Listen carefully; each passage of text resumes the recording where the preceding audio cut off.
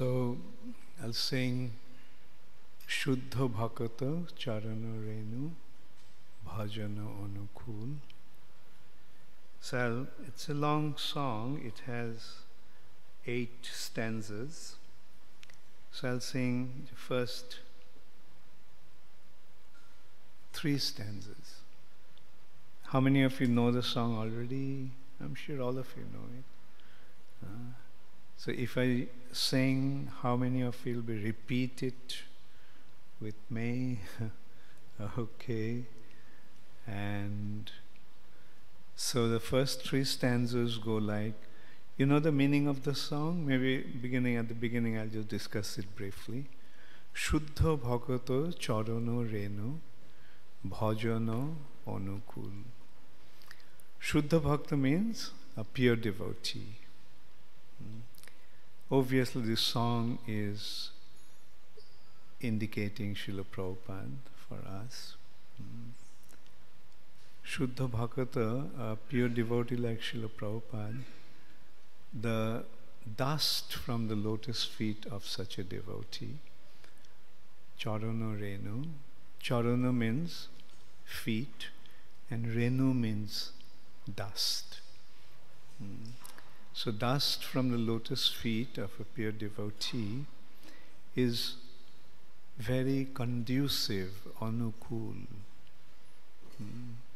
very conducive to spiritual progress. Bhajana anukul. Bhakato sheba paramo siddhi premo lotikaro mool. Service to such a pure devotee is the cause of spiritual perfection. Paramo siddhi, the cause of ultimate perfection. Bhakato Shiva, Paramo Siddhi, and Premolotikaro Mool. The service to a pure devotee is the root of the devotional creeper. Often, devotional service has been compared to a creeper like Bhakti Lata, Premolata, Premolotikaro Mool, the root of the creeper of devotional service that gives to Krishna Prem. Madhava Tithi Bhakti Janani Jatone Palano Kori. Madhava Tithi, the days that are very dear to Krishna, Madhava. Those days that are very dear to Krishna like Ekadasi, Janmashtami, Gaur Purnima. Proper observance of those days is actually the mother of devotion, Bhakti Janani. Therefore, I observe them very, very carefully, very attentively, very devotedly. Madhavas Tithi Bhakti Janani Jatone Palano Kori and Krishna Bashati Bashati Boli Paramo Adore Bori. The places that are residence of Krishna, Krishna Bashati, I make them the places of I make my residence in the places where that are Krishna's place of residence. Like Krishna Bashati, Krishna's place of residence are Vrindavan, Mayapur, Dwarka. Also, Krishna's place of residence are the temples. Now we are seeing, because of the temples, so many devotees are actually settling down around here. Because being in such an atmosphere helps us in our spiritual progress. Krishna Bashati, Bashati Boli, Paramo Adore Bori. I accept those places as my place of residence very, very lovingly. Gauro amar jeshobo sthane korilo brahmano range. The places where Sri Chaitanya Mahaprabhu performed his pastimes, the places, the holy places where Sri Chaitanya Mahaprabhu visited. Gauro amar jeshobo sthane korilo brahmano range. Brahmana means travel. The places that Sri Chaitanya Mahaprabhu traveled to, the holy places, Sheshabo sthano heribo ami pranoi bhakata sange. I will go to see those places in the association of devotees. Gauro amar jeshobo sthane korilo brahmano range sheshabo sthano heribo ami pranoi bhakata sange. Pranoi means the devotees who have developed genuine love for Krishna. The places of holy places of pilgrimage should be visited in the association of devotees. And that's where Prabhupada started the culture of Brajamandal Parikrama, Mayapur Parikrama, the Parikrama, the pilgrimage in Mayapur, pilgrimage of Vrindavan, in the association of advanced devotees who have developed their love for Krishna. So I'll just sing these 3 stanzas.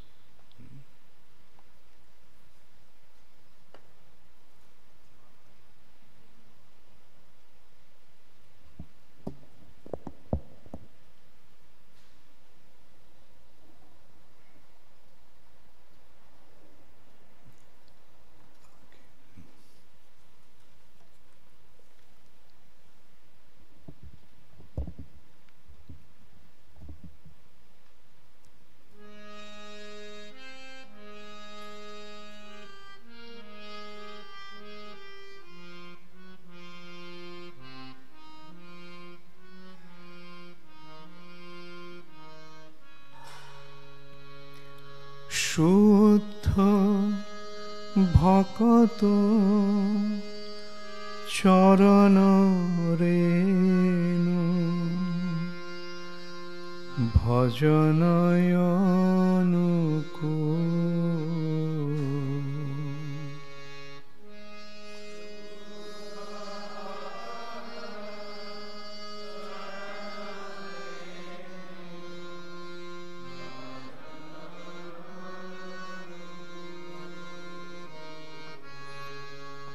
Shuddha bhakata charana renu bhajanayanu.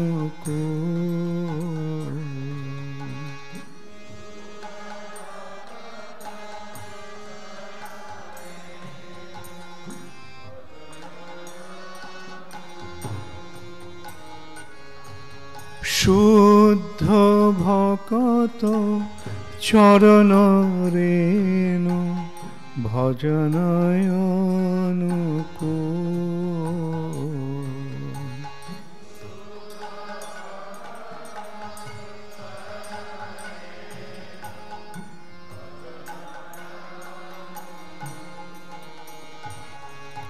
Bhakata seva parama siddhi premolati karamo.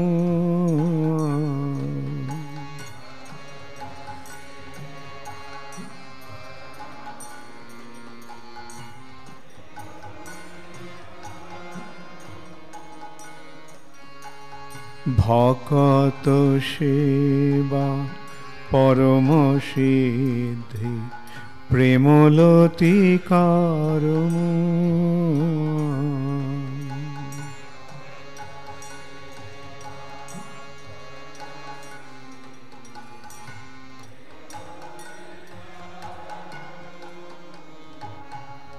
Shuddha bhakata চরণ রেণু ভজনয় অনুকূল।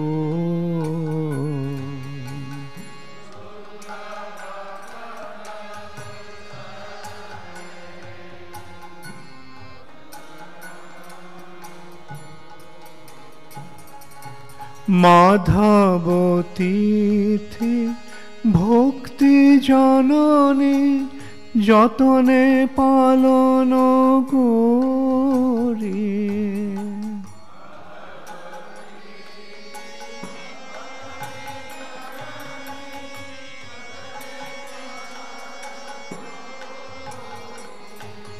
মাধব তিথি ভক্তি জননী যতনে পালন করি।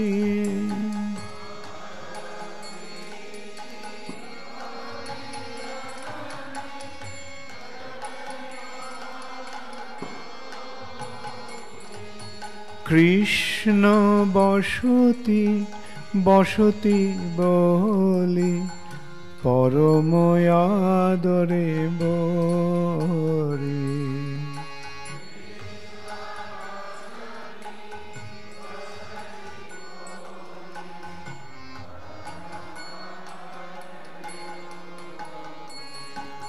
কৃষ্ণ বসতি বসতি বলি পরম আদরে বরি।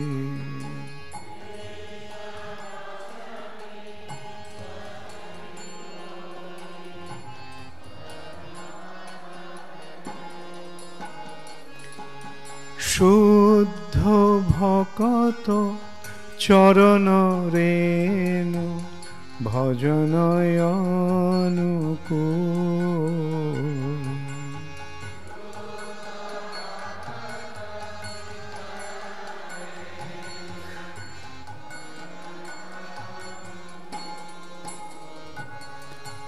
গৌর আমার যেসব স্থানে করিল ভ্রমণ রঙ্গে,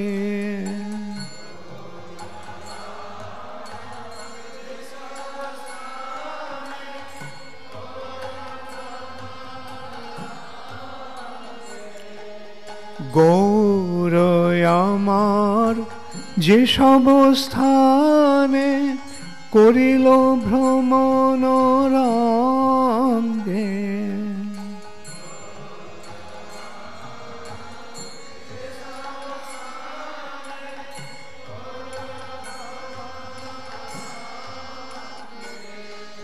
সেসব স্থান হেরিব আমি প্রণয়ী ভকত সঙ্গে।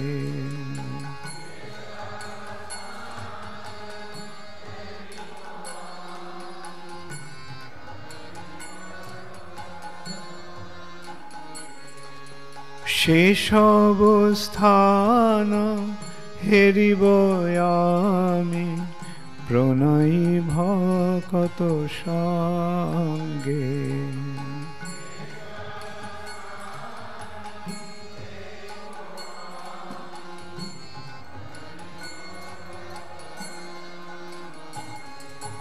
শুদ্ধ ভকত চরণ রেণু ভজনয় অনুকূল।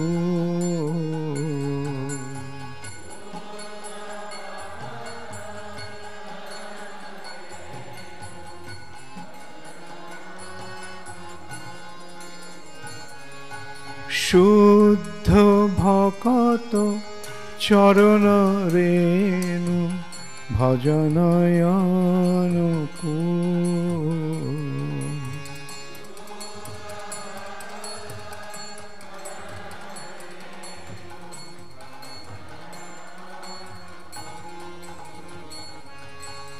হরে কৃষ্ণ হরে কৃষ্ণ কৃষ্ণ কৃষ্ণ হরে হরে, হরে Ram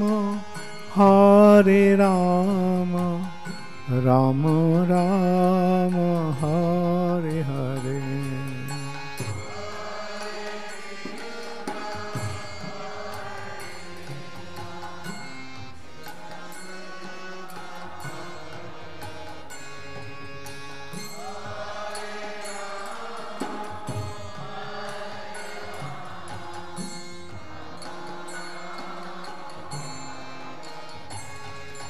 Hare Krishna, Hare Krishna, Krishna Krishna, Hare Hare, Hare Rama, Hare Rama, Rama Rama, Hare Hare.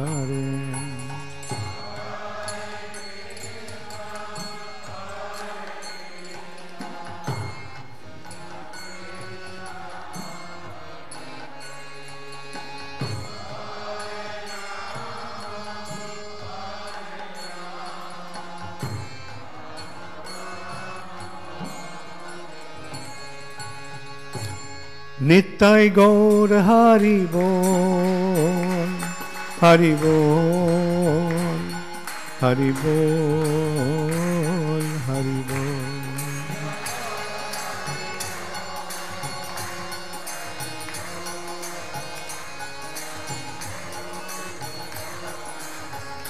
Jaya Jaya Prabhupada, Prabhupada, Prabhupada, Prabhupada.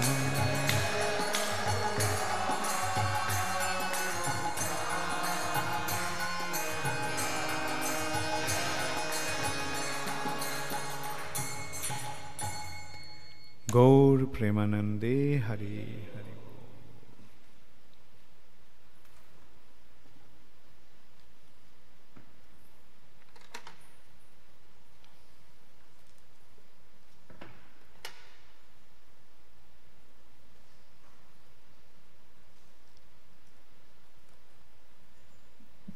It's okay. Hare Krishna.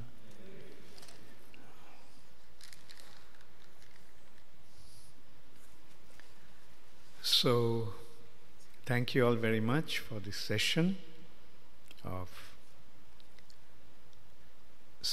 on the priceless gift.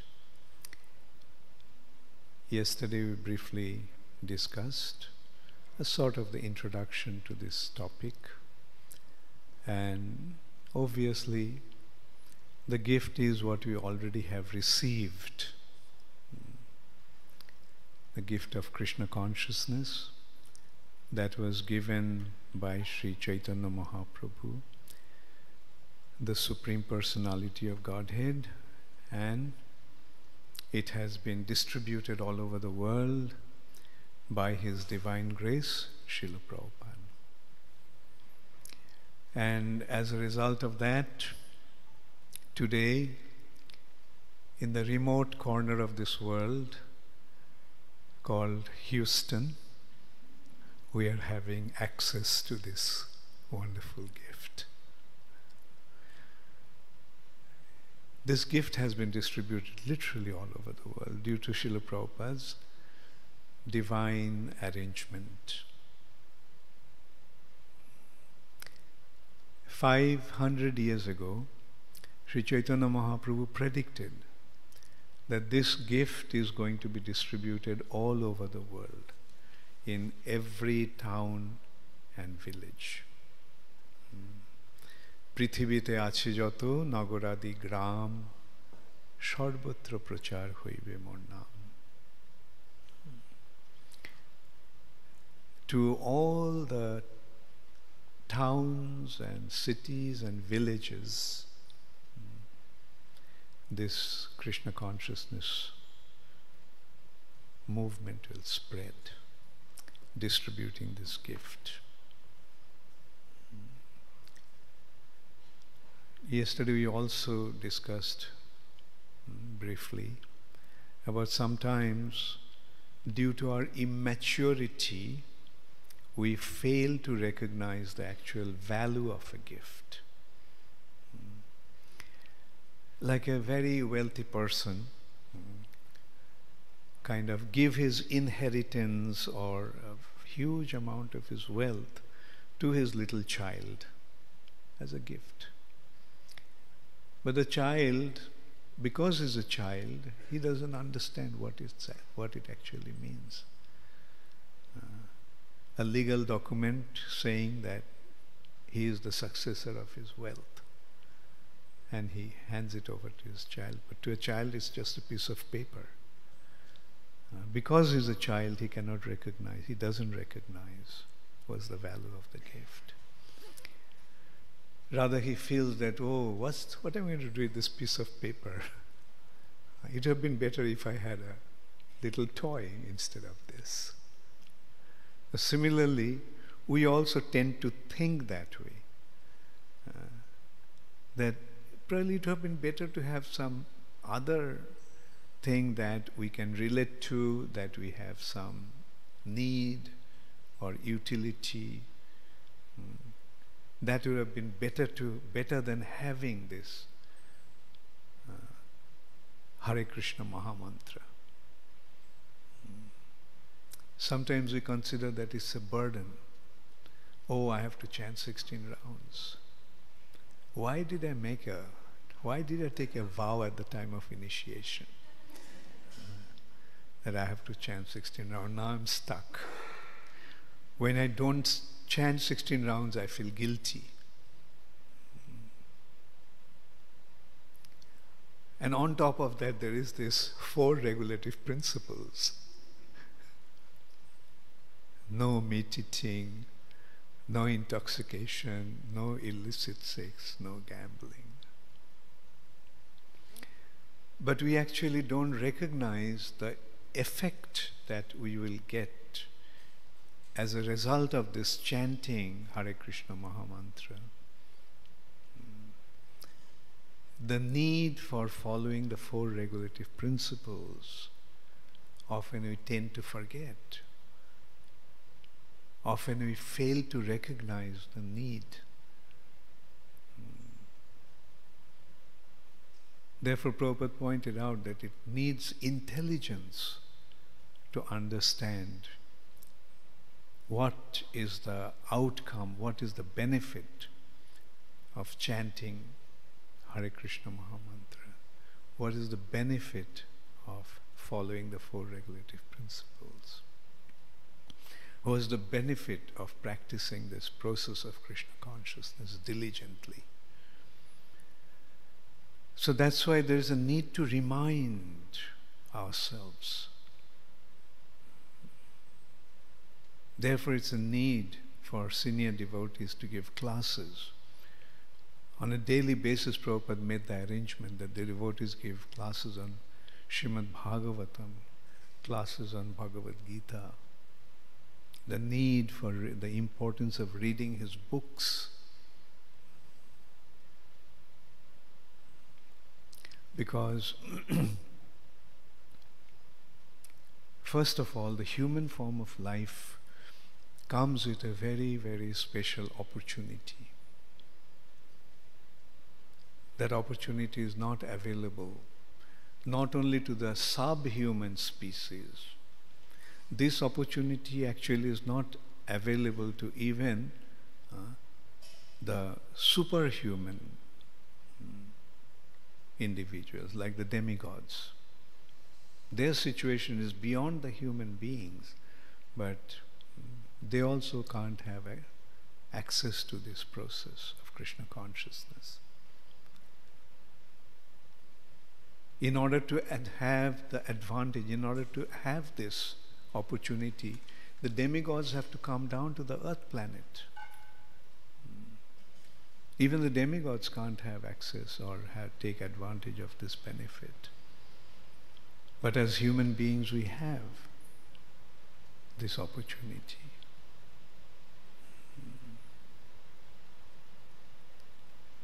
Why? Because in the human form of life, we have the opportunity to get rid of our past karma. Karma is actually the cause of our bondage. As long as we have the karmic reactions, as long as we are liable to our karmic reactions, we have to stay in the earth planet. We have to stay in the material nature. Good karmas or bad karmas, both karmas actually tie us down to the material nature. Although good karma gives favorable results and bad karma gives us unfavorable results, but both are the cause of bondage. Now, the subhuman species like animals, birds, reptiles, insects, they don't have the opportunity to get rid of the karma because they are under the control of the material nature. They don't have the prerogative to decide for themselves how to get rid of karma. Mother Nature actually guides them. They are completely under control of Mother Nature. And the demigods are stuck with their good karma. In the heavenly planet, as long as they're in the heavenly planets, they have to enjoy the benefits of the karma. They are stuck. Only in the earth planet, the human beings have this facility, have this advantage. That's the human form of, that's the wonderful advantage of the human form of life. Human beings can get rid of their karma. And the way to do that? Pure devotional service. As Krishna says, Sarva dharman parityajya mamekam sharanam braja. You just surrender unto me and I will deliver you from all your karmic reactions. Although he is saying papebhya, it actually means the entire karma. Pap is something that we do not want the results of those karma. People generally tend to have attachment to their good karma to enjoy. Therefore they are attached to the results of good karma, but Krishna is saying papebhya. But ultimately it's both papebhya and punyabhya. Krishna will deliver us. That means we will be free from our material bondage. Go back to Him. When there is no karma, there is no cause to remain in this material nature. The material nature is Krishna's arrangement to tie the living entities down with a system, with an arrangement called guna and karma. Material nature has three, Mother Nature has three, she is possessed of, she is endowed with three karma, three gunas: goodness, passion and ignorance. And the living entities act in those modes of nature, and accordingly they get the results. The result of acting in mode of goodness is elevation. Urdhang gachanti shaktastha. Those who are acting in the mode of goodness, they will be elevated to the higher planetary system. Madhye tishtanti rajasa. Those who are in the mode of passion, they remain in the middle. And jaganna gunavrittischa adho gachanti tamasaha. Those who are acting in the mode of ignorance, they become degraded to the lower situations. In this way, one acts and the reaction takes place naturally due to the influence of the modes of nature. Daibi maya gunamayi.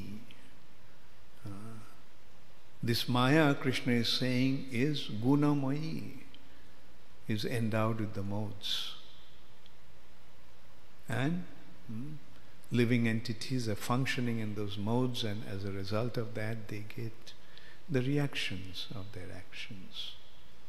Everyone is stuck in this arrangement. We are acting, we're getting the reactions. But Krishna's divine arrangement is, you just surrender unto me, then you'll become free from all these karmic reactions. How is it? An example is a prisoner in a prison. He is sentenced to imprisonment for his crime, for his criminal act. A prisoner may have life imprisonment. But if the prisoner appeals to the king, I'm sorry that I made this mistake. I promise I'll never ever commit that same mistake. I'll never act in that way. I'm surrendering unto you. In whichever way you want, I will act and I'll never go against you. Then the king may give him amnesty. Okay, fine.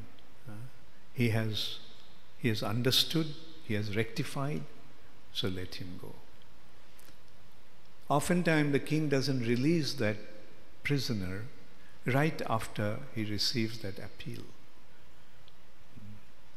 He informs the prison authorities that I have received such and such petition, such and such appeal from this prisoner.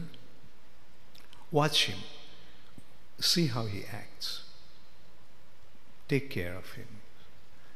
And the prison authorities see that the person has rectified. He really surrendered himself to the king. His activities are very, very submissive. He is very obedient. He is very diligent. So the prison authorities then don't treat him like a prisoner. The prison authorities then treat him, start to give him facilities. And then as he displays this attitude, then they present him as a role model to the other prisoners. And the prisoner also tells the other prisoners, look, I surrendered to the king and I'm getting all these facilities. And this is how the other prisoners also get affected by his teachings. And then the king sends a order to the prison authorities that like he is acting so in such an exemplary way, send him to my palace. So that prisoner from the prison becomes elevated to the palace of the king, stays with the king, gets the same facility that the king is enjoying. So that is what happens when one surrenders to Krishna. He may not be elevated to the spiritual world straight away, but he is not treated like a prisoner anymore. Because he is surrendered to the king, he is not treated as a criminal. And the prison authorities start to give him benefits, facilities.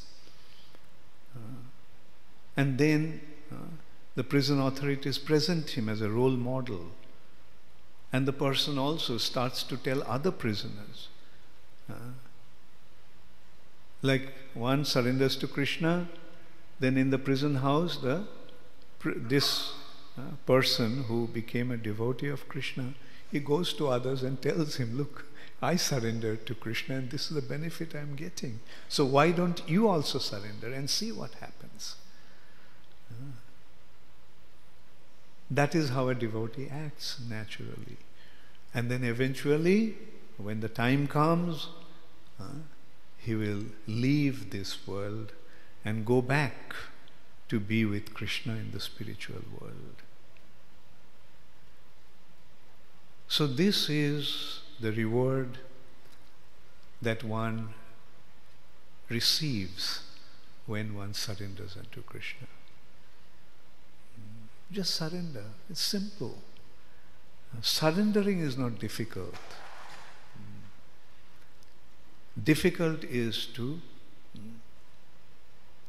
to defy. Difficult is to revolt.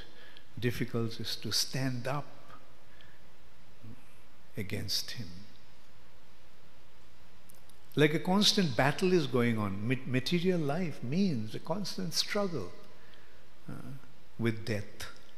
From the time we are born, we are struggling against death. Death is trying to finish us off, and we are struggling, we are struggling, we are struggling. But surrender means no more struggle. Krishna, please, you take care of me.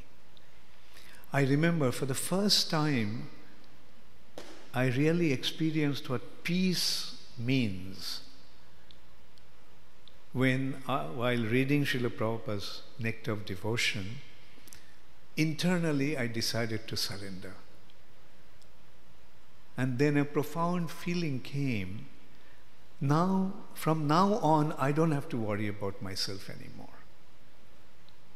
Now Krishna will take care of me. I'm surrendering myself to him and let him take care of me. And that feeling was so profound. And I felt a relief from anxiety. No more anxiety. Krishna will take care. I'm surrendering unto him. And that's what really happens. It's so easy to surrender, and the reward is so wonderful. This material nature is full of struggle. The material nature is full of anxiety. On the other hand, the spiritual nature, spiritual world is Vaikuntha. Kuntha means anxiety. And Vaikuntha means no anxiety. From now on, there is no anxiety. That world has no anxiety, free from anxiety. Nobody has any. In that world, there is no room for anxiety, because everyone is surrendered to the Supreme Personality of Godhead, the Supreme Controller, the Supreme Proprietor, and the Supreme Enjoyer. So when we surrender unto such a person, how can there be any anxiety? So that is the thing that happens as soon as one surrenders unto Krishna, as soon as one accepts the process of devotional service. Devotional creeper, as it sprouts into a seedling, Bhakti Lata Bij, the seed of devotional creeper, as it sprouts, Rupa Goswami is describing, the sprout comes with two leaves, right? When the seed becomes a seedling, initially it has just two leaves. And he's saying that these two leaves of this Bhakti Lata Bij are Kleshagni. Kleshagni means no more distress. No more distress. Freedom from distress. And Shubhada, appearance of all auspiciousness. The moment we surrender, the moment we accept this process of Krishna consciousness, then immediately we receive these two benefits. No more suffering. And the life becomes full of auspiciousness. Kleshagni, Shubhada. So that is the very, very initial reward of accepting Krishna consciousness. So now this is the real, we can see it, what a wonderful gift it is. And what a wonderful result comes out of that. But then again, the consideration is, are we attentively following that? We have accepted the process, but how diligently, how sincerely we are practicing the process. We considered this particular topic for this seminar last time when I was here, because there is a feeling that many devotees are not following the process of Krishna consciousness seriously, in spite of being initiated. Unfortunately, many devotees, even after initiation, even in spite of taking the vow at the time of initiation, do not chant their 16 rounds, do not follow their vow that they have taken. Why is that? Because they forget. Initially, they are so interested, oh, I want initiation, I want initiation, I want initiation. Of course, one reason many individuals want to take initiation because they know that by taking initiation, they will become free from their karma. The guru will take the karma. But the thing is, it's not just one-way traffic, it's a two-way traffic. Guru will take your karma, but there is certain responsibility that you also have. And that is diligently follow the process. And the Guru actually feels that if my disciples become a pure devotee, then I have a chance to go back to Godhead. Of course, the Guru's confidence is in holding on to the lotus feet of his Guru. Guru is a Guru to his disciples, but in reality, he is a disciple of his Guru. And his business is to hold on to the lotus feet of his spiritual master. That is his source of confidence. I have a pure devotee as my spiritual master, and if I remain properly attached to him, if I remain loyal to him, then he will deliver me. That is the process. And the disciples also everybody has the responsibility in this way to diligently, earnestly hold on to his spiritual master through his instructions. This process will work only when we are sincerely practicing the process. Initiation is the beginning of the process. Initiation is not the end. And by following this process that comes along with that initiation is the means to go back to the spiritual world. In that respect, Srila Prabhupada gave an example that a boatman has the responsibility to take the passengers across the river. It is a boatman's responsibility. But if some passenger jumps overboard, then the boatman may save him or may not save him. It's up to him.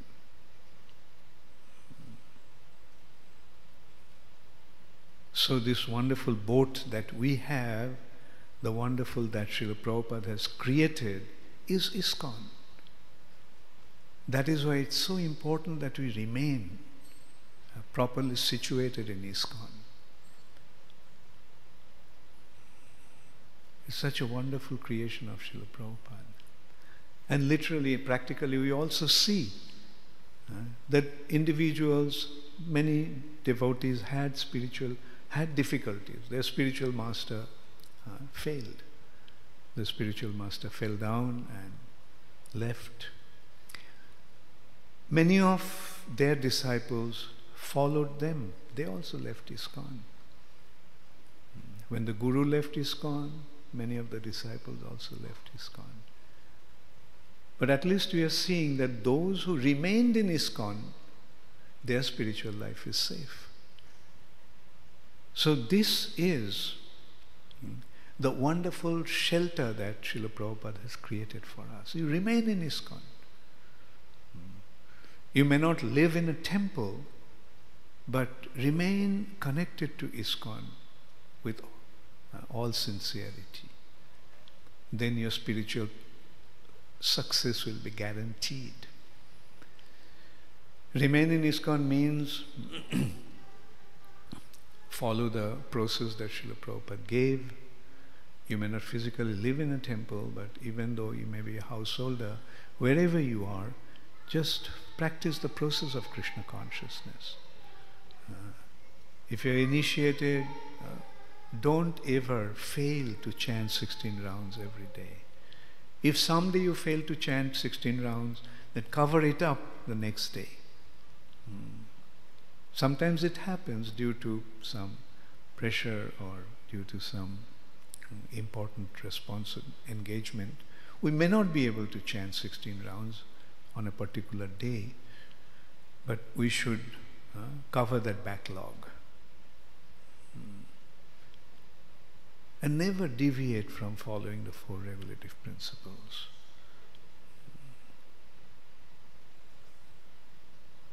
And even if we fail sometimes, then pray to Krishna and make it a point not to fail again. These are the 2 simple things that Srila Prabhupada is expecting from us in ISKCON. Chant 16 rounds, follow the 4 regulative principles. And Prabhupada, in a few occasions, he assured us that if we follow this process, then he will take us back to Godhead. What a wonderful assurance. So why shouldn't we take advantage of this?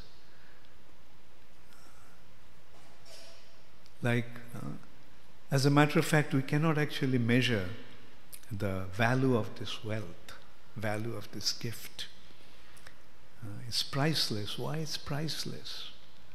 Because no amount of wealth can compare to this gift. There's an example in that respect in the Purana. Once there was a consideration. What is more valuable? All the wealth of this world or devotional service? Or actually the consideration was, can anything compare to the value of devotional service? Devotional service is represented by a tulasi leaf. Devotional service, bhakti, was represented by just one little leaf. So in one hand of the balance, one tulasi leaf was kept. And on the other, all the wealth kept on putting in. All the wealth of this world was put in the other one. But tulasi leaf remained heavier than all that wealth. So that is the value of devotional service.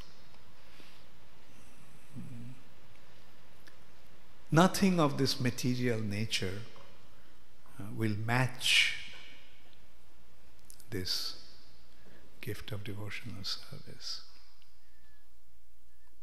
There are so many such wonderful examples.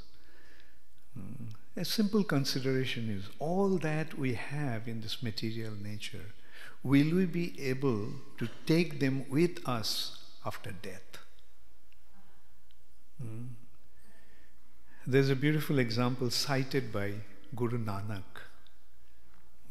Guru Nanak was a great spiritual personality, contemporary of Chaitanya Mahaprabhu actually. And he used to visit, as a preacher, he used to visit sadhu, different places.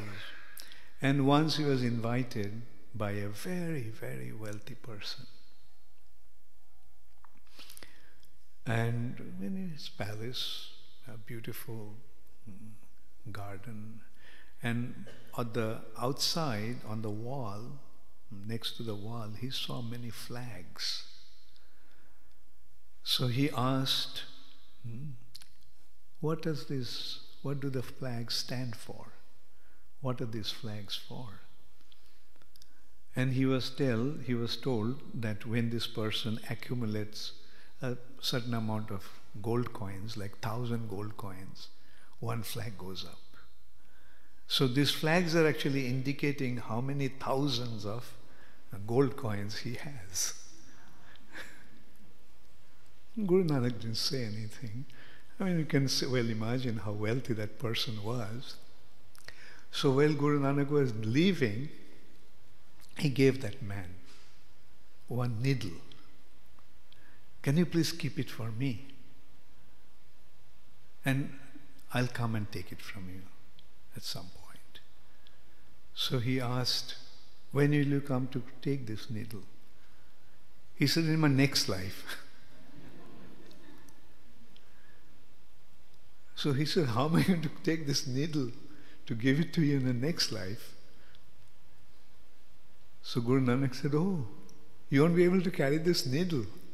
How are you going to carry all these gold coins? And that person was intelligent. So he surrendered to Guru Nanak. So these are simple examples that are cited by the self-realized souls. And we have to take these examples very, very carefully. What we'll be able to carry with us after death. I also had a similar kind of an experience in a way. When I just joined, I actually joined in Mayapur. And one day, in the early days, maybe a few days in the movement, I was chanting and standing in front of the deities. Those are Radha Madhav deities, were small deities. And so I had a feeling that here is the personality who owns everything, who is the supreme creator, he is the supreme maintainer. And whatever I ask from him, I'll get it, he'll give it to me. So what should I ask? It was all going on at the back of my mind. And then many thoughts were coming. And one thought just came that if I ask him so many crores of rupees, he'll give it to me. But if I die tomorrow, then what will happen? That has a very profound effect. I'm sure everybody actually goes through such experiences. We may ask anything from Krishna, and Krishna will give. But what's the use of that if we die tomorrow? Therefore, better ask something that we'll be able to carry with us after death. And that is this gift. This we'll be able to carry even after death. We may not achieve spiritual perfection in this life. Doesn't matter. It doesn't matter. This asset will remain with us life after life. In that respect, let's consider what is material and what is spiritual. What is the difference between material and spiritual? The difference is actually very simple. Where we put ourselves in the center, that is material. When you put Krishna in the center, that is spiritual.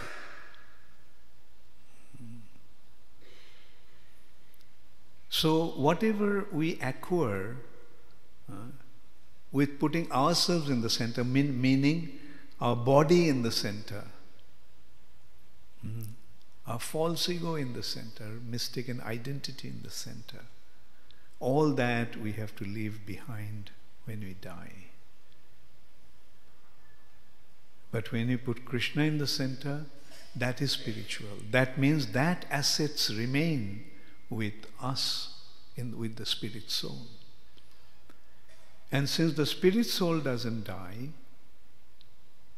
these assets remain with the spirit soul. Prabhupada gives a very wonderful example in that respect, that in this life you may not achieve perfection to go back to the spiritual world. But if you make advancement up to certain degree, then in your next life, when you start, you'll start from that point. This is how it remains with us. That's why we see sometimes that some devotees seem to be make advancement very quickly. They join and very soon they seem to be very, very advanced, achieve very quick advancement. Why? Because they're already advanced from the spiritual life. And in this life, when they began, they immediately or very soon they achieved that point where they ended, where they left last life. So this is how this wealth actually remains with us life after life. Therefore, we don't have to worry about. Krishna is also giving that assurance. Salpam appasya dharmasya trayate mahoto bhayat. Even this devotional service is executed very slightly. Still, it will free us from great fear of death or losing everything. The ultimate fear is the fear of losing everything. But in this way, because we have taken shelter of Krishna, there is no question of feeling any fear. Krishna will take care of me. That confidence is always there with a devotee. So that is the benefit of surrendering to Krishna. That is the benefit of executing devotional service, no matter how insignificant it may be. Also another example. Actually, Puranas are full of examples like that, just to give us the understanding properly. One man, he was very, very cruel, very nasty, very bad. In his whole life, he didn't do anything good. But one day, it was raining. And one person was getting drenched in that rain just next to his house. So he invited that person, okay, come inside. And that person who he gave shelter to happened to be a Vaishnava. That's the only good thing he had done. Rather unconsciously, he just allowed him to stay at the shelter of his house when it was torrential rain outside. So when he died, after death, what happens with most of the people? That doesn't happen to the devotees. I'll come to that. Even if it happens to devotees, nothing to worry about. So after death, one has to go to Jamaraj. Jamaraj is the judge. And Jamaraj judges all that activities that are in favor or against him. So Jamaraj told him that, look, by the way, Jamaraj also has a clerk. His name is Chitragupta. And he has the database where everyone's activities are stored. So Jamaraj asked Chitragupta, and Chitragupta said that this man's life is full of sinful activities. But there is only one good thing he has ever done. What is that? Once he allowed a Vaishnava to come and stay inside his house when it was raining. So Jamaraj asked that person, so see, your whole life is full of sinful activities, but there is one good act that you had done. Now, what do you want first to take? What result, what kind of reactions you want to take? You want to take the result of your sinful activities first, or your good deed first? So somehow this person was quite intelligent. So he said that I'll take the result of the good act first. Fine. So as a result of that one simple good act, he got a human form of life. And he remembered that incident, and he thought that if one such act can give me such benefit, this life, let me dedicate my whole life in serving the Vaishnavas. So this is the result of salpamappasa dharmasya. A little good deed little bit of involvement in devotional service can save us from the greatest fear. And this is what Srila Prabhupada has given us. And we can see like the way Srila Prabhupada did that, we can see what an amazing personality he was. Sometimes I feel that today's world is not actually able to recognize Srila Prabhupada's greatness.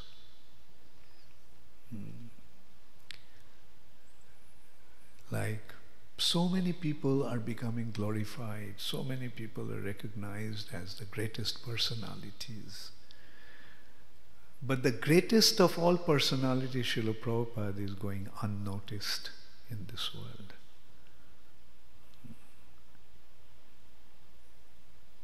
And in that respect I consider, or we all can consider, that have you been close to a very high mountain? How many of you have gone to some mountainous area? Okay. So when you are very close to a very tall mountain, do you get to see the mountain? No, a small little hill obscures that mountain. Even a tiny little tree can obscure the vision of the mountain. But as we move away, as we move further away from that mountain, the height of the mountain becomes obvious. So in order to recognize the greatness of a real great personality, we have to move away on time. And as we move away, further we go away, the more we'll be able to recognize the greatness of Srila Prabhupada. Srila Prabhupada is actually too close to us. He has just been here. Although his activities are most remarkable to an extent that it won't be an exaggeration to say that Srila Prabhupada's achievement is actually the greatest miracle that has happened in this world. The greatest miracle. The most inconceivable thing has been accomplished by Srila Prabhupada. Srila Prabhupada actually gave, and consider how Srila Prabhupada did it also. This another miracle. I mean, he comes to America literally penniless. Literally, Prabhupada didn't even have a single cent in his pocket. Not only that, Prabhupada even didn't know where he was going to stay. Can you imagine in a country like America, you come without any certainty, in total uncertainty. No money, no one you know, you didn't know where to go, you didn't know where to stay, you didn't know what to eat. You don't know what was going to happen to you. In this uncertainty, you come to a country like America, the most opulent country. Prabhupada came in that way. And then we see his achievement. Like, just 1 year, Prabhupada establishes the institution of ISKCON. And that also, when he's establishing, small little storefront in 26 Second Avenue, and Prabhupada is naming that as the International Society for Krishna Consciousness. An international society. And that also, like the lawyer who was registering the company, he had his doubts.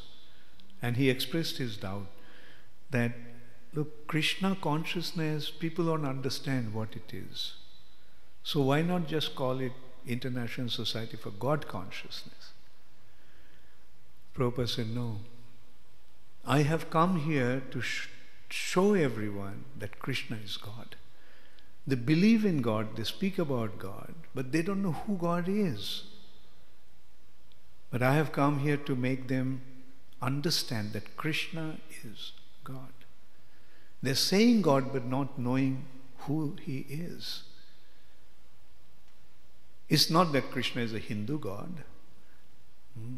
It's not that Krishna is just an ordinary personality, maybe a little exalted. No, Krishna is the Supreme Personality of Godhead. And that's what Prabhupada actually reminded everybody.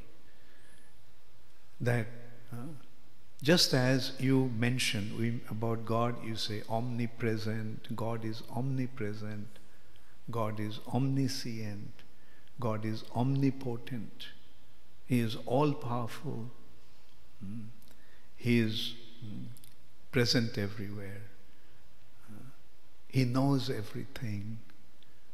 So these are the qualities of the Supreme Lord.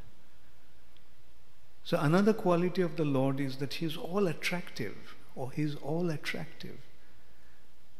Therefore, He is identified as Krishna. Sanskrit, Krishna means all attractive. Now, since He is all attractive, therefore He is Krishna. His names are not like our names, that a name is given to somebody at the time of his birth to identify him. The Supreme Personality of Godhead doesn't need any such identification. But the Supreme Personality of Godhead is identified according to His qualities and according to His pastimes. That is how we have to see Him. He is Krishna because He is all attractive. And if God is not all attractive, who is all attractive? And why He is attractive, all attractive, that also has been clarified by Srila Prabhupada. He is all attractive because He possesses all the wealth. He possesses all the beauty. He possesses all the strength. He possesses all the knowledge, all the fame, and in spite of all that, He is all renounced. That's why He is all attractive. These 6 are the features or means for attraction. So He is endowed with all these aspects. That's why He is Krishna. Sometimes people challenge Srila Prabhupada that, well, but your form, that is, how do we accept? He looks Indian.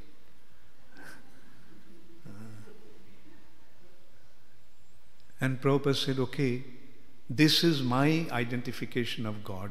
You show a form of the Lord, that you are God. He is my God. Show me who is your God. No answer. Yes, the Renaissance painter like Raphael and Da Vinci, they painted God. But what is the depiction of God there? An old man with flowing white beard. Why should God be old? Does anybody want to become old? So the Supreme Personality of Godhead, who can fulfill all His desires, should He want to be in a state where He looks terrible and who feels terrible? What is the best form of our existence? What is the best phase of our life? Youth. Therefore, He is eternally youthful. Their consideration, if God is, since God is the oldest, so he must be old. But Brahma Samhita, our scriptures are saying, although he is the oldest, he is eternally youthful. Adyang Purana Purusham Navajovanancha. He's Adyam, he's the original personality. Purana Purusham, he was there before anyone else was there. But Navajovanancha, he is eternally youthful. Now the consideration is this form a matter of our imagination, or is this the form that he eternally has? And in that respect, another consideration is that God doesn't look Indian. He looks like human beings. He is not just, he doesn't look like Indian.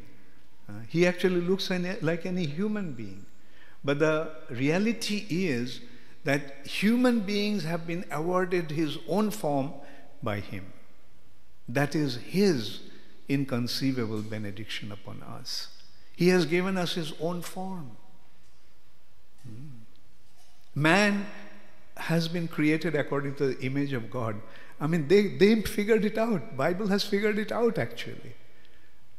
Man has been created according to his own form. And what's his own form like? His own form is two-handed. And that is his own form, means Vrindavan form. In Vrindavan, Krishna is Dibhuj Sham Sundar. In Vaikuntha, he is not Dibhuj, he is four-armed. So demigods have been created according to the Narayan forms. But human beings have been created according to his own Dibhuj Sham Sundar form. That is our inconceivable good fortune. And Srila Prabhupada recognized that this message is very important for the world. And on top of everything, he had two other considerations. One consideration that already prevailed his consciousness all the time. My Guru Maharaj wanted me to do this. And since the time he actually met his spiritual master, Srila Bhakti Siddhanta Saraswati Thakur, Srila Prabhupada had been striving to fulfill that instruction. He was very nicely situated as a manager of a pharmaceutical company, one of the first pharmaceutical companies in India. Actually, it was the second. The first one was Bengal Chemical, established by one scientist, Acharya Prafulla Chandra Ghosh. And this one, Dr. Bosch's laboratory, established by Karthik Bosch. Srila Prabhupada was 26-year-old young man, householder, had a son. But because Bhakti Siddhanta Saraswati Thakur wanted him to spread this message of Chaitanya Mahaprabhu throughout the world in English language, Prabhupada quit his job. The proprietor of that company, Karthik Bosch, was their family friend, his father's friend. So he was shocked when he received that resignation letter. And he asked him, why are you resigning? So he told him what happened, that he actually met a very special spiritual personality and he instructed him in that way, and he wants to dedicate himself fully into that service, into his service. Then he said, okay, but still you can do your job and do your assisting him. Prabhupada said, no, when I am working for you, my time is sold out to you.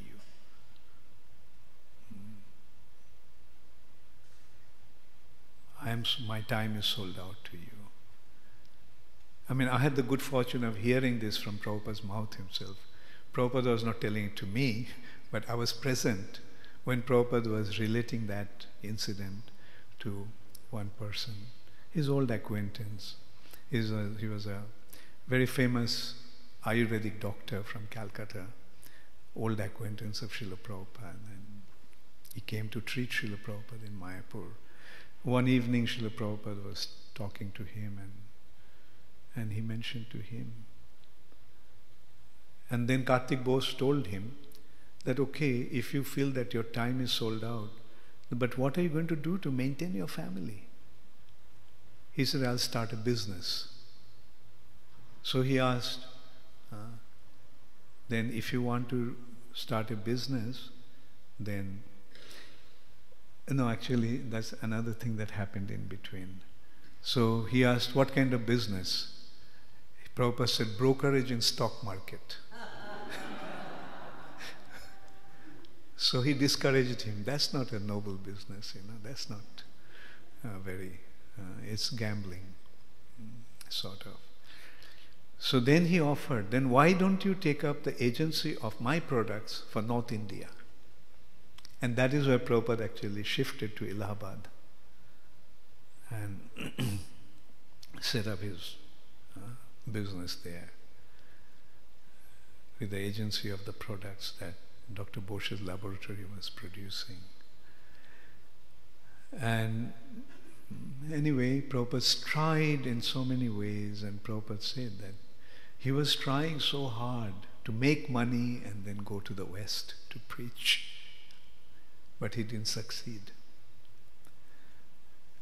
And finally, at the very end of his life practically, he appealed to Sumati Morarji. Sumati Morarji was reluctant to let him go. He said, Swamiji, what will you do in America? Even in India, nobody wants to listen to you. Who is going to listen to you in America? And do you know what the weather of America is like? It's terribly cold. And there you won't get anything to eat. And Prabhupada was counteracting all those points. And then, of course, he convinced Sumati Morarji to let him go. And Prabhupada's ultimate point was, that my Guru Maharaj asked me to do that. I haven't been able to do that. So at least at this very end of my life, almost at the end of my life, let me at least give it a try. And give it a try. So Sumati Morarji actually allowed him to go that way. But at the same time, Sumati Morarji arranged for him to come back. She thought that he'll go there in a few days, he'll get disappointed and come back. So she also arranged that any time Prabhupada wanted to come back, he should be allowed to come back in whichever ship is available. Prabhupada himself also, at the beginning, often he used to go to the steamship company office in New York and asking when the next ship was going. He was thinking that he almost was considering to give up. But then you see what happened. Some young boys and girls came forward to assist him.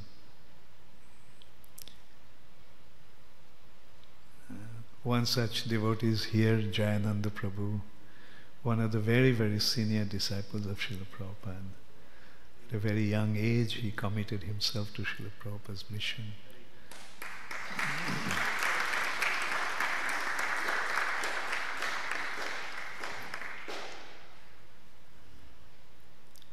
And Prabhupada himself admitted that these boys and girls, they were not actually just, they were sent by his Guru Maharaj to assist him. And while speaking like that, Prabhupada started to cry. Jai Shri Shri Radha Nilamadhava ki Jai. Jai Shri Shri Giriraj Govardhan ki Jai. Jai Shri Shri Radha Giridhari ki Jai. Jai Shri Shri Gaurnitai ki Jai. Srila Prabhupada ki Jai. And then whatever Srila Prabhupada did,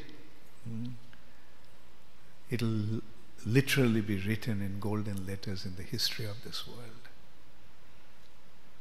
And we are very fortunate that we had the opportunity to be so close to Srila Prabhupada. Some of us had the good fortune of being with Srila Prabhupada, and you all are also very near, most of you, those who came later after Prabhupada left the planet. You all are very fortunate that came so close to His divine grace. So please recognize the value of the gift that Srila Prabhupada gave, and that's what we're going to discuss in next few sessions. What is that gift? I mentioned that in the evening, in the afternoon session, we will discuss how Sanatana Goswami established what Krishna consciousness actually is, what we are practicing, what it actually is, in a book called Brihad Bhagavatamritam. How many of you read this book, Brihad Bhagavatamritam? Yeah, it's a big volume, so most really you don't have the time, most of you. So that's why I thought I'll tell you what is there in the book. Maybe it will be helpful. Thank you very much. All glories to Srila Prabhupada. Does anybody have any question? I tend to leave a lot of time, so about half an hour for question answer, because I've seen in the seminars like this, lots of questions come up. So please feel free to ask if you have any question. Yes?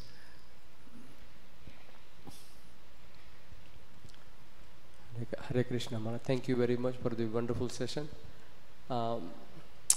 One thing you discussed about is in the heavenly planets, few times we heard like, there are, big literatures are also there, like Bhagavatam is like thousands and thousands of verses like that. So the residents of heavenly planets, they don't have opportunity to advance in, and Bhakti and Krishna consciousness. Good, very good question. Because they are stuck. You see, from heavenly planet, there is no way out to the spiritual world. Okay, let's try to graphically consider that. The universe has 14 planetary systems, right? Each universe has 14 planetary systems, 7 higher and 7 lower. Now, Earth planet is the middle one. Now consider, if this universe is compared to a 14-story building, 7 above and 7 basement, underground, right? That is like the situation of this world. The other 7 lower planetary systems are subterranean, meaning below the surface. Now consider, from this building, if you want to go out, how will you go out? Where is the door? At the ground floor. So Earth planet is the ground floor. So if you want to get out of this universe, material nature, then you have to go out from the ground floor. Therefore, the demigods, it's not that they cannot, but in order to get out, they have to come to the Earth planet. The demigods are praying also. Gayanti Deva Kila Gita Kani Dhannastuya Bharata Bhumi. They're praying that this holy land of India is the way out.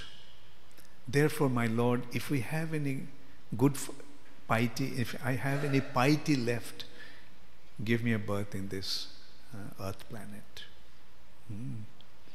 Otherwise, what happens, the demigods can go out. Either they have to come to the Earth planet and then go out, like Krishna, when he comes, he said, let the demigods take birth in Jadu dynasty. Right? In Bhagavatam, you say at the beginning.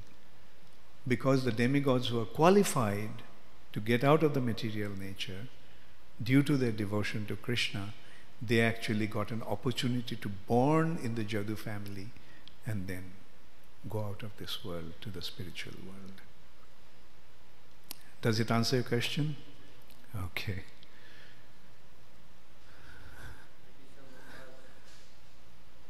You made a point that when you're close to a mountain, you don't see the vastness, you don't see the greatness, you have to actually go very far.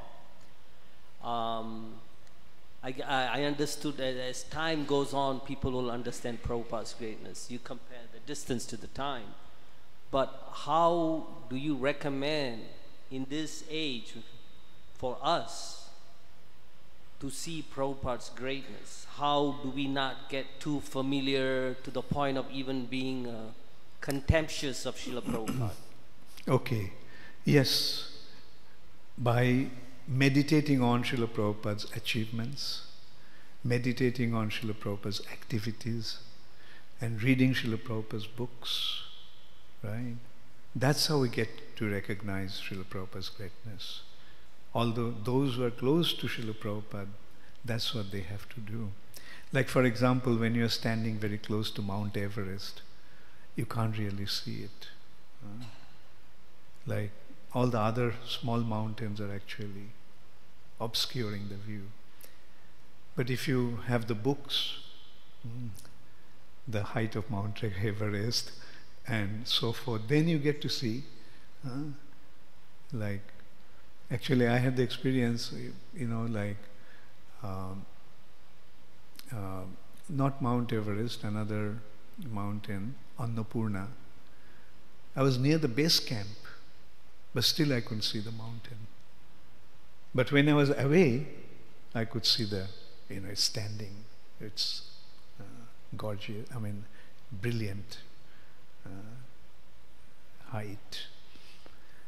So that's the thing, we have to read the books or be aware that it is there. That is how actually conceive of the greatness. Similarly, yes, just, for us it's not difficult to recognize Prabhupada's greatness. But still, those who will be far away, they'll be recognizing Prabhupada's greatness, maybe even more than us.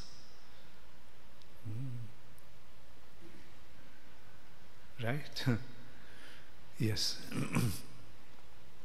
That Mataji has a question. Oh. Were you sitting there? You could have sat there. Then. Okay. As our devotion to Krishna increases, will that diminish our self-will? What diminishes? As our devotion to Krishna increases, will that diminish our self-will as human beings? No, will is one thing. Will is the faculty that can be applied anyway. Right? Like the will can be applied towards material nature, it can be applied to the spiritual nature. Right? But the will is there. Will rather, as you become attached to Krishna consciousness, your will be more focused onto Krishna than ever. But what will diminish is a material attachment. That is what happens. Bhakti parishanubhava virakti rannatra. As you develop your attachment to Krishna, your attachment to the material nature diminishes. I asked you because I have to turn towards you. Thank you. Yes. Maharaj, you have again reminded us about the wonderful, wonderful, priceless gift that Srila Prabhupada has given us, and this great legacy has to be preserved for the next 10,000 years and expanded and hopefully flourish even more and more. So we have all these wonderful temples, we have wonderful deities, we have wonderful, wonderful books, we have all these things. My humble plea is that now we must start building strong relationships of love and trust so that we can be there for each other, support each other, encourage each other, because projects are there, temples are there, book distribution is there, but our relationships, do we have loving, trusting relationships? I got your point. Okay. But my immediate question will be, to how many? The big temple is built. How many people are coming here on the weekdays? Only on the Sundays, in the feast, everyone is coming. At least that's what I have seen in various temples. Books are there. How many books are being read by people and understood? The number is so few. So before you build relationship, try to bring people first. That means you go out and preach. I mean, we are in America. How many Americans are here? That's the first thing Prabhupada will ask. Ours is the International Society for Krishna Consciousness. We are in America. Where are the Americans? Maybe you all have American passport, but Indians are coming because they're naturally attracted to this. Preaching means get the people, those who are far away, bring them in. That is what Srila Prabhupada will demand.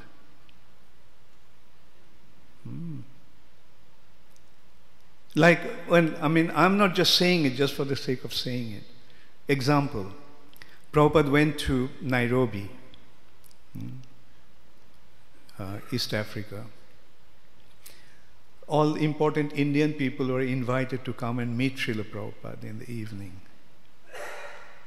When they left, Prabhupada asked, I'm in Africa, where are the Africans? So that is the real purpose of the international society. We have to attract the local people. Then only that will show the success of our movement. So, time and time again I appeal that, you got it, now you distribute it. There are so many people around us. You all know so many local people, Americans. So give it out to them. It's not that, like we want to exclude anybody, but the point is we want to include everyone. Actually, since you brought up the point, today I tell you, we are seriously considering how to attract the Americans or, the people from the local origin, local people. In some places, I'm talking about, in the GBC level, and we are seriously considering having a program separately for the Americans. Because when they come here and see all the Indians, they will tend to think, oh, it's an Indian thing. We don't have any place here. And some places they're doing it. And they're doing it quite successfully, but they're segregating it. But eventually we have to unify all Indians, Americans, Africans, Europeans, all together we have to pursue this more. So what I'm hearing is that the key is to bring them into the temple and help them to get access Not to only the temple, the temple is there to attract them to Krishna consciousness. We have to ultimately consider, how their hearts are changing. It's a matter of change of heart. I accept what you said. We have to build relationship. Yes, we have to, which is actually meaning the small little group that we have, we do not have any favorable interactions among ourselves. A few of us that are there, still we are not interacting with each other favorably. How do we address that?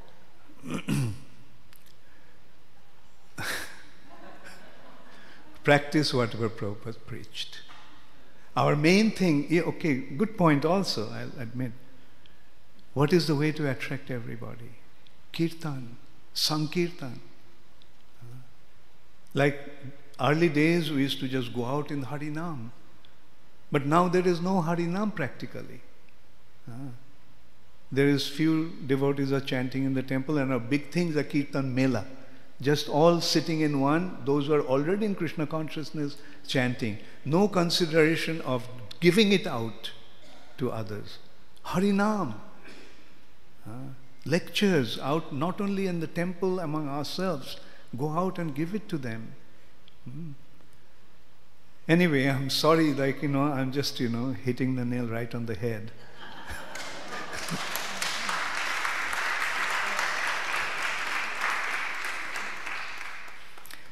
There is a question just behind you. Yes. Hare Krishna Prabhuji, I'm so blessed to be here today. And I have a very basic question about utilizing some ISKCON resources for the children mostly. We have wonderful Goswami Academy, and the students who go there, they know what ISKCON is. And basically they know ISKCON, that's why they go there. It's vice versa. But to the normal public, like in order to get them involved and the students, like child age group 12 years or younger, you know, or maybe 14 years or younger, like anything like Abhay Charan, we watch that. But anything else that we could use, you know, like motivational stories or things like that, so that we can introduce them to ISKCON.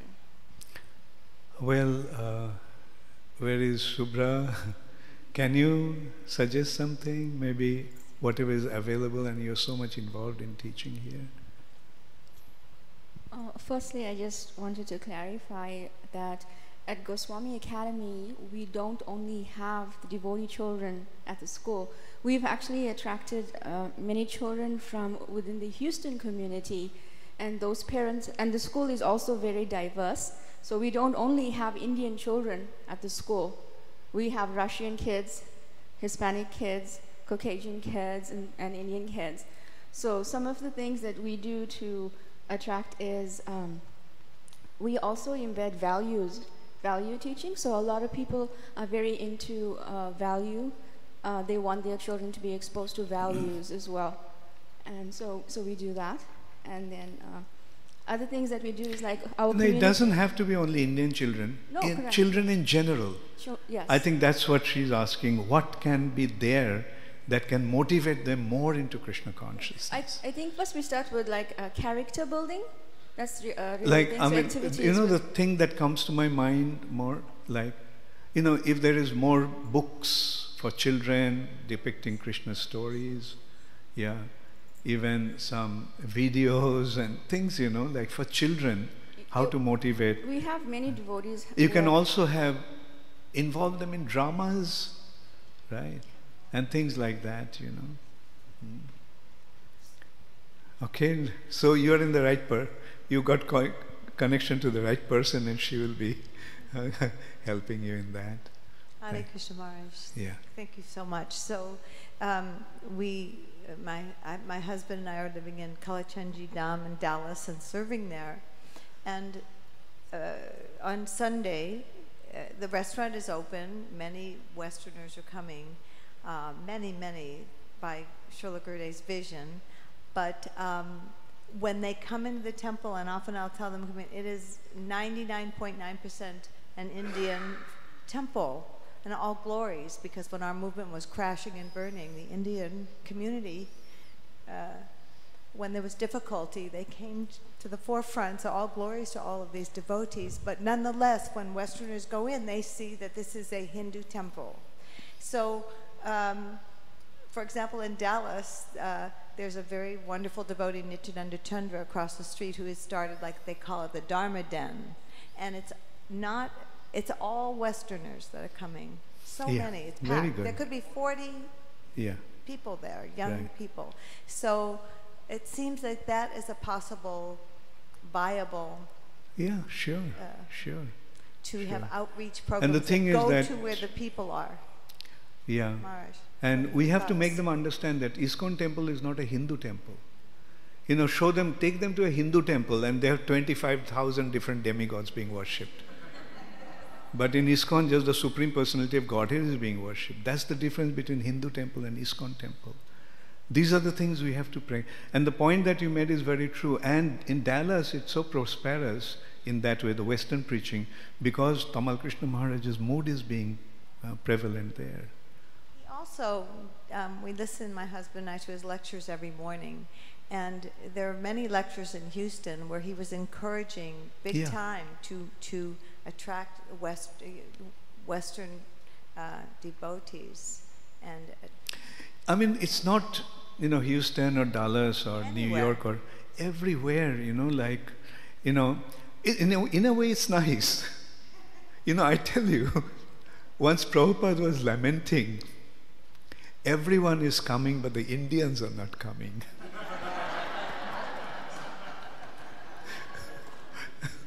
But now, it's the situation reversed. Like, so we have to now make the balance. Balance in the sense, you know, now get the Indians and everyone else, all get together. Of course, Indians are in an advantageous position, because the Indians, you know, from their very upbringing, very birth, they are very close to this culture. They're very close to this, this process. Perfect chapatis. Yes, yes. Even the children. Yeah, true. Yes. Talking about what we're talking about, but also what Rasikendra Prabhu brought up, and what you also speak about having Srila Prabhupada inscripted in golden letters as one of the most significant personality in the planet. I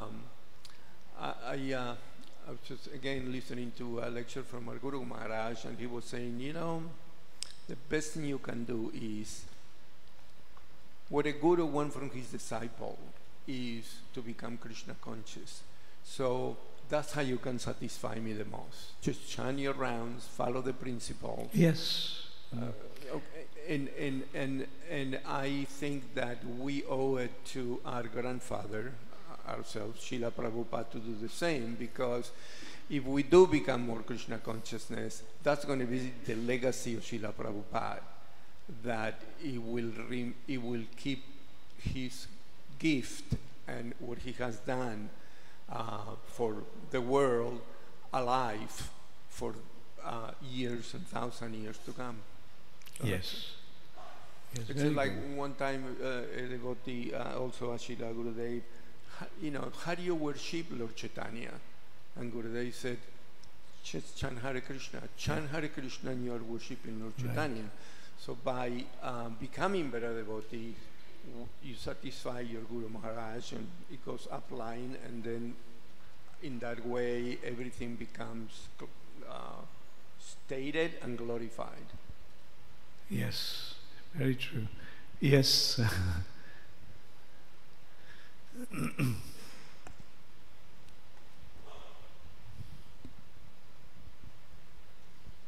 Maharaj, if you so desire, could you share those burning thoughts that you carry in your heart to keep dedicated for Srila Prabhupada movement?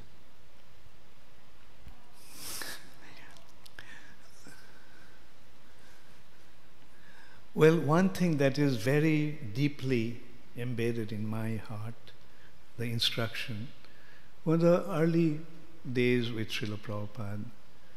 See, one day I was sitting in front of Srila Prabhupada while Hari Sauri Prabhu was giving a massage to him in Mayapur on the roof of the Lotus building.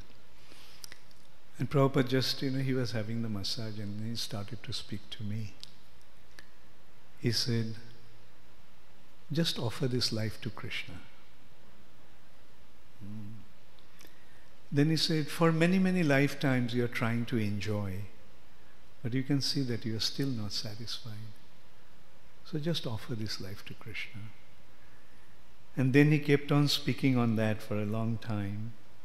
And then finally he just told, just offer this life to Krishna and see what happens. Even if nothing happens, what's the loss? It's just one lifetime out of so many. So that had a very, very deep impression. And of course, Srila Prabhupada also had been very kind. He closed the door behind me to turn around by giving me sannyas. He closed the door forever. So I had no other way but to move forward.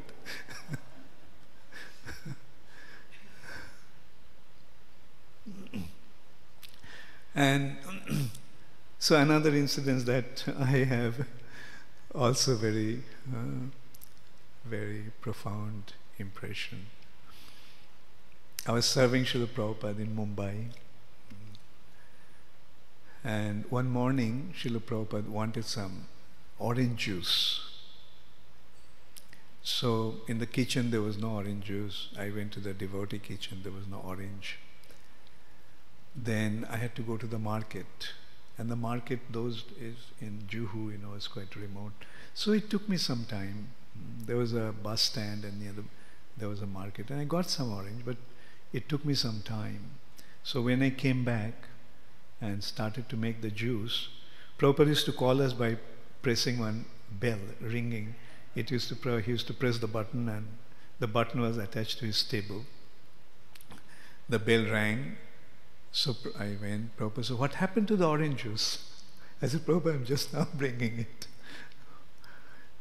So I went and quickly started to make it, It took some time, and this time the bell rang again, and it just kept ringing and ringing and ringing. Just from the sound of bell, I could understand Prabhupada's mood at that time, So I quickly, took that orange juice in a silver cup of Srila Prabhupada and took it to him.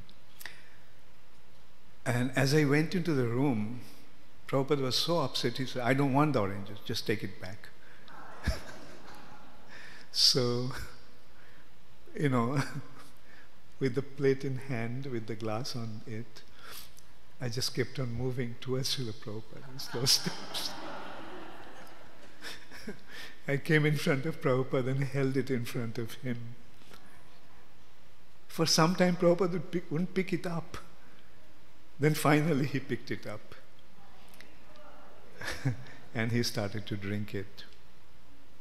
When he was drinking that, then I realized that I forgot to bring the bowl of water that Prabhupada would need to wash his mouth. So I quickly ran to the kitchen and got the bowl. And then I realized when I brought the water, Prabhupada was already washing his mouth. I forgot to bring the towel.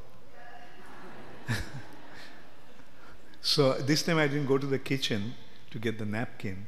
I went to Prabhupada's wardrobe and pulled out a small towel. And I started to wipe Prabhupada's mouth with that. And Prabhupada started to speak. He said, "See, you are trying to serve me so nicely, but I chastise you. Please don't mind. When one becomes old, one becomes short-tempered." See, when Prabhupada was chastising me, I didn't mind. But when Prabhupada started to speak like that, literally my heart really ached in such pain. I couldn't speak up, And then finally I managed to speak up and say, "Prabhupada, please don't speak like that. If you don't correct me, then what will happen to me? I make mistakes. And if you don't correct me, what will happen?"